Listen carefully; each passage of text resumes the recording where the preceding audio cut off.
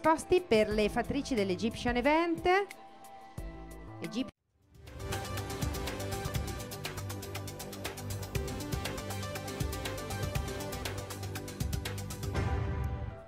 Fattrici della categoria.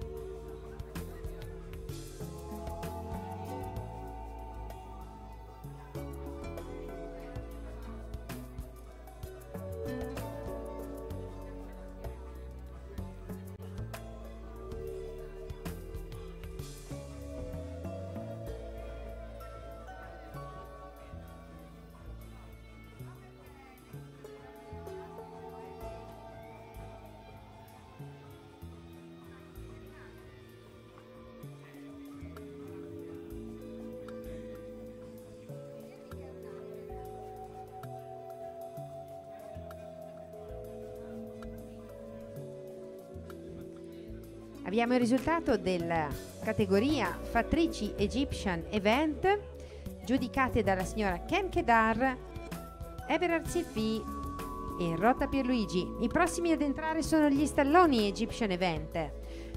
Abbiamo un risultato unanime. Seconda classificata Tifla El Zaid, la numero 79, figlia di Shaikil e di Riel Aswad di Eli Giovanni. Prima classificata la numero 78 Ei Mona Lisa, figlia di Simeon Shrav e Monet K.A., proprietario Al Baptine Stad, Kuwait.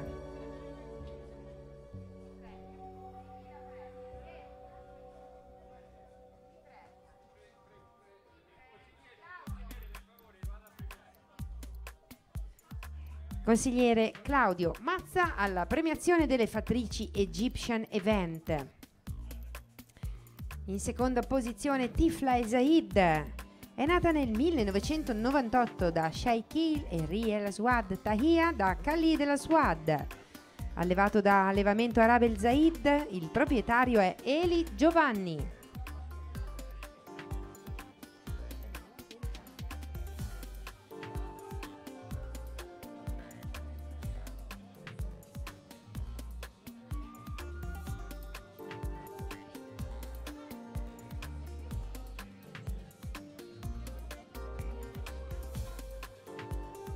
La vincitrice della categoria è il numero 78, Ojei Mona Lisa, nata in Israele, di proprietà di Al Baptine Stad Kuwait.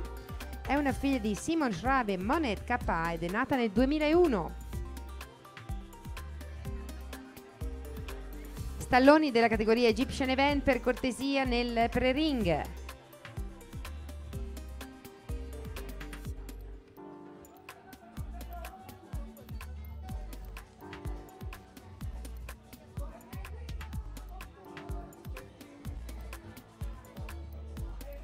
Sono sempre aperte le iscrizioni al trofeo miglior testa.